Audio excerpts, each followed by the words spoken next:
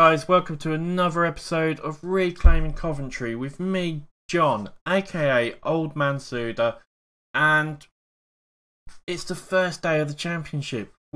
Coventry are in the championship in the third season, and as you can see, pre-season hasn't gone too bad. I'm overly happy with pre-season. It's gone pretty well. The rest of the pre-season hasn't, and I'll get through to that in a minute. You'll see when I go through sort of some of the transfer stuff and everything like that things haven't gone as well as we would like. But pre-season's gone alright. I think we've shown that we are a good team in a good position. I mean, the 4-1 win over Liverpool was absolutely fantastic. And yes, they probably wasn't playing every single big name player, but they had likes of Danny Ings playing, Michael Keane, James Milner. You know, so they had some reasonably decent. Daniel Sturridge came on, Flanagan came on, Monero came on. It wasn't like they didn't have some of their bigger name players playing. So I think we could be really happy with the score there. It was a friendly, so you can't read loads into it. But yeah, overall, still happy. The Crystal Palace one, not so happy about. We just were terrible. But what's new? It happens with us. We're either good or we're terrible. I've worked out there's no middle ground with Coventry, basically. Yeah, but apart from that, things haven't gone fantastic.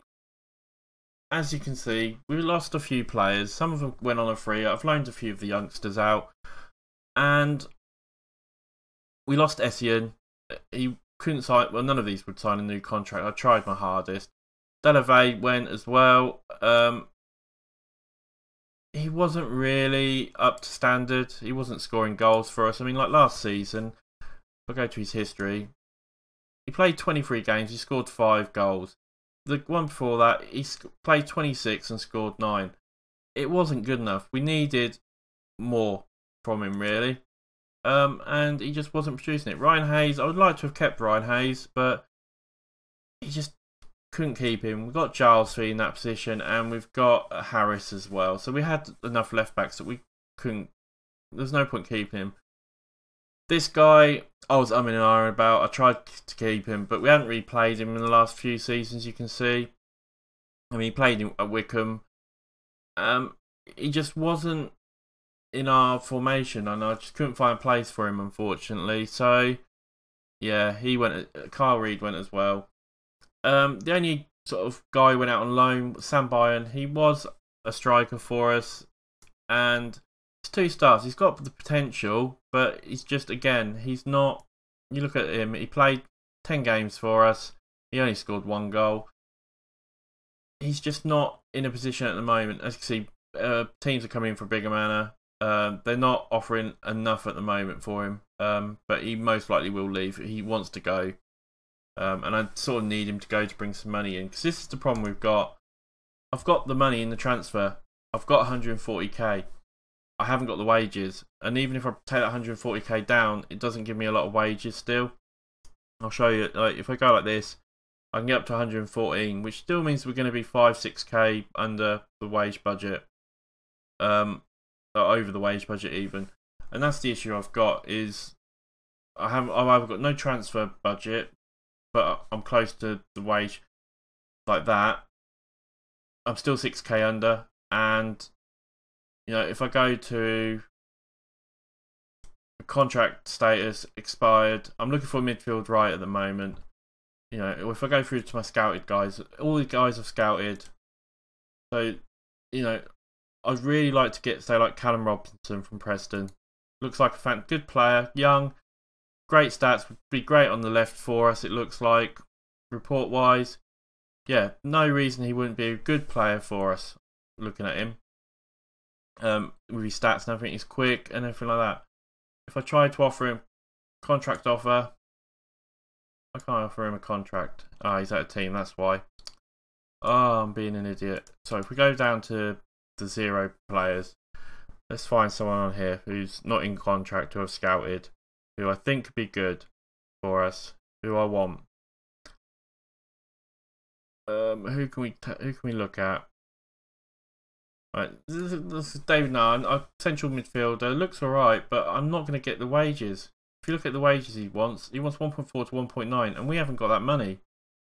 And we can't get work permit for him. So this is completely mute at the moment, really, about what I'm talking about, I guess. So I've got to do a lot more. I'm looking for a senior affiliated club. I'm hoping to get a premiership side. We can get a couple of their players, and that will be really good. I'm looking on loans as well. But the problem I have with loans is I'd really like this guy from Sunderland. 22-year-old. Plays attacking midfield. Play out on the right as well. Would be a really good player for us, I think. Got good stats. Could be a really good player. If I make an offer to loan him, they want 100% of his wages. I can offer 10%. You know, and I just haven't got that sort of money. So it's really going to be difficult for us. I'm going to have to do a lot more scouting and a lot more looking around. We haven't got anything we can do about this at the moment because we've got a game. Literally, if I click that, we're into a game.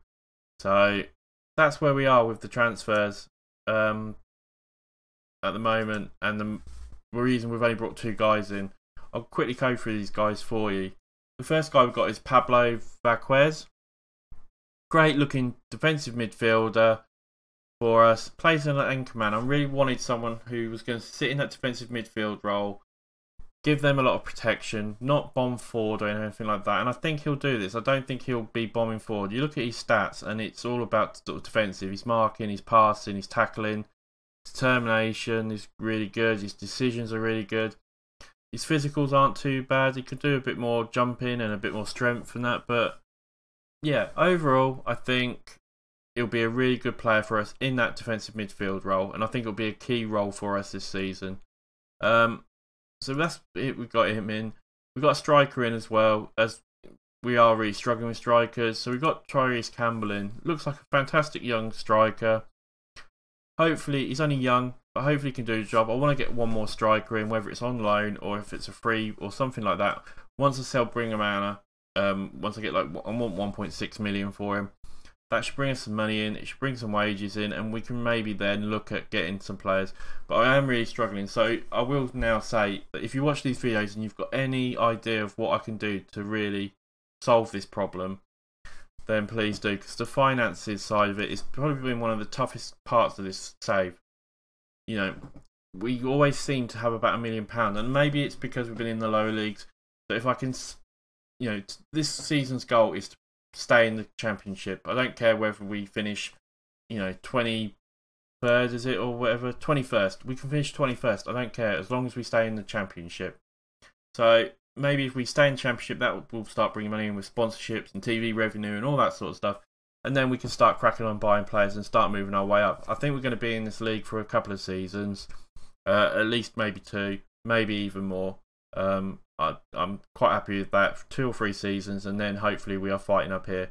But this season's goal is just basically to finish 21st or better. That's all I care about. It just does mean at the moment we've got a really small squad. We do need at least 3 or 4 players, maybe even 5, until I can sort the finances out and probably get Brigham sold. I don't think we're going to. You can see there's a lot of teams do want him, Millwall, and a lot of other teams. I'm going to offer him out because we need to sell him. He's the player who can get us most. I'm going to try and get 1.7 for him. If I can get 1.7, that's fantastic. We only get about 35-40% of that back from the club, but that'll give us a couple 100k, and hopefully then, and it'll free up some wages, because I think he's on one of the highest wages. He's on over 10k. And it's difficult because he's one of our best players, but we are still a young squad, so we have got a lot to grow as well. And like I said, if we can get 4, maybe 5 players, I think we'll be alright. We've got a couple of injuries as well, which isn't helping. But we haven't got anyone in the 23s who can really come up at the moment. Under 18s, again, we haven't got many players that can come up. We've got a couple of 2.5 stars, but I'm more trying to get these guys out on loan to give them games, because I don't think they're going to be people who play for us week in, week out. Not at 1.5, 2 stars. maybe next season some of these can start moving up. That's hopefully the plan. So like these 3 guys, I really want them to crack on and build, but it's being really hard for us.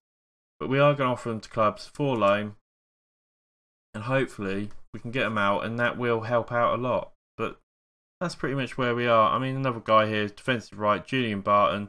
He's only 16. He's going to be a fantastic player if he reaches all that potential. But I can't do anything with him at the moment because, you know, I don't think I can take him and put him out on loan. No, I can't. I can't put him out on loan at the moment. He's only 16. What can we do? There's nothing we can do about it at the moment.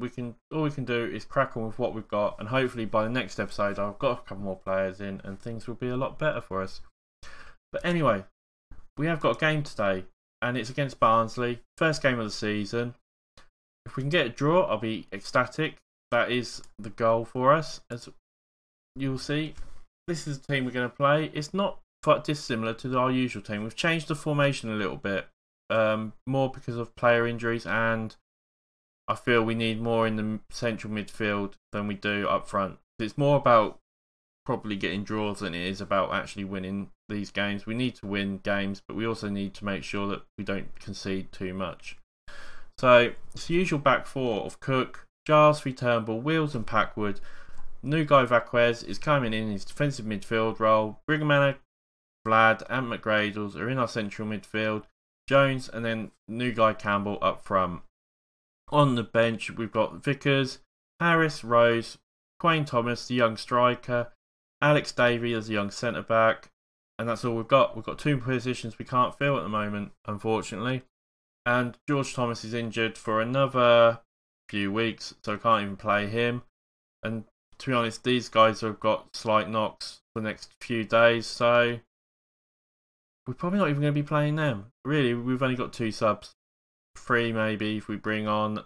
Oh, I tell you who I haven't brought on. He's Andrew Croft. I forgot to move him back into the senior squad. I wasn't going to play him this season, but we need him. So I'm going to have to now. And that's pretty much where we are, guys. So we'll get into the game. And yeah, this has been such a struggle. I've spent hours. I spent 2 nights going through transfers, trying to sort stuff out and trying not to lose players. And maybe that's my problem, is I shouldn't have tried to like keep all my players. I should have maybe said, well, yeah, we're going to get that sort of money for Brigham, and maybe we should have sold when they offered 1.5 million, and I was like, no, we can get 2 million for him and that sort of stuff. So I think that's maybe where I've slightly gone wrong, as we do come forward and Barnsley have had a red card, which obviously helps us out massively, and this could mean that we have got a chance of winning this game. But yeah, and it looks like we've got a player injured now as well, so we're really going to war with them at the moment as they come forward, but it's an ambitious cross and doesn't go anywhere. So yeah, it's been, maybe that's where I went wrong a little bit. Maybe I've messed up a little bit, but I think we can do all right still. I've still got confidence that we can stay in this league this season. And I have no reason to believe we can't. And especially if, well, like I said, if we can get at least 3 or 4 players in after maybe selling one, I think we've got a really good chance. We're going to say go out there and give these fans a money's worth again. And that's pretty much it, guys. I don't really know what else to talk about. It's I'd love to hear what other people who've had maybe similar sort of situations, what they've done and how they go. 'Cause when you're in the Championship and your teams, like, say, if you're Aston Villa or something starting in the Championship, or if you're in the Premiership, you've got money to spend because you've got the TV money and everything like that. And time has just gone fleeting past. We're into 86 minutes. I didn't expect it to go through that fast. We're going to bring Crofts on. And that's all we can do, really. There's not much else we can do. How long's Rose? No, we can't really bring anyone else on. We're just going to have to go with that and be happy maybe with a draw. But yeah, I'd love to hear what other people's experiences are with taking over a League 1 or a League 2 team and bringing them up into this sort of position. because I'm finding it a real struggle. The last 2 seasons, it's been difficult, but we've managed to get by. This season, I have found it really hard, I must admit. And we're going to say calmly, I'm happy with performance. Yeah, and I've really struggled, like I said, and it's been really difficult. So I'd love to hear what your guys sort of views are on it, and where you think how we could do better, because it's been really difficult. So this Hartlepool want Jody Peak. I'm happy for him to go, even without him, because I want him to get games basically to improve. Yes, like I said, I'd love to hear more from you guys really about that. But that's pretty much it, guys. That's the end of the episode here. I mean, obviously, drop me a like, subscribe, come and see me on Twitter, all the usual. It'd be great to hear from people. Great to sort of hear your views on everything. We'll probably come back for... When will we come back? We'll come back for the Walsall and... No, I don't know. We've played Walsall quite a few times. We'll come back for the QPR and Sunderland games. How long have we got until the transfer? Is the transfer finish then, is it? Is there any way we can see when the transfer window finishes? Where is it? Is it in the calendar?